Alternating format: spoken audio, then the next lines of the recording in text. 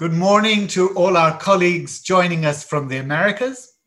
Good afternoon to all our colleagues joining us from Africa and Europe. And good evening to all our colleagues joining us from Asia. My name's Barry Gardiner and I'm your chair for this conference. Imagine a day when you can look into the future.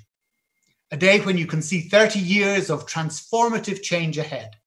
Change that treats plant species and living creatures as essential partners in the fabric of life, rather than as objects merely for our disposal.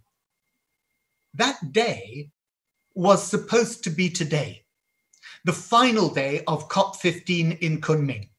But COVID has postponed all that. It's caused untold human misery and untold harm to the global economy. But the real question is, has it taught us the lessons we need to understand? That whatever we do for nature, we do for ourselves, and whatever we do to nature, we do to ourselves.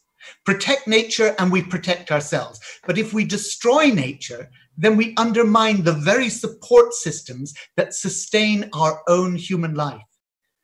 COVID is a zoonotic disease, and just like SARS and Ebola and HIV before it, it's come about from the unsustainable pressure human beings have put on the natural world. If we count the global cost of COVID, we can never again say that we can't afford to halt the loss of biodiversity.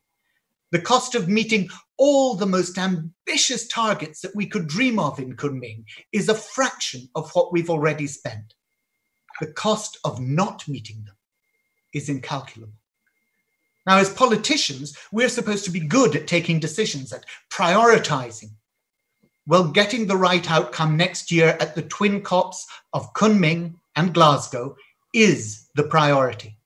That means no more business as usual, no more leave it for another government or another generation to solve.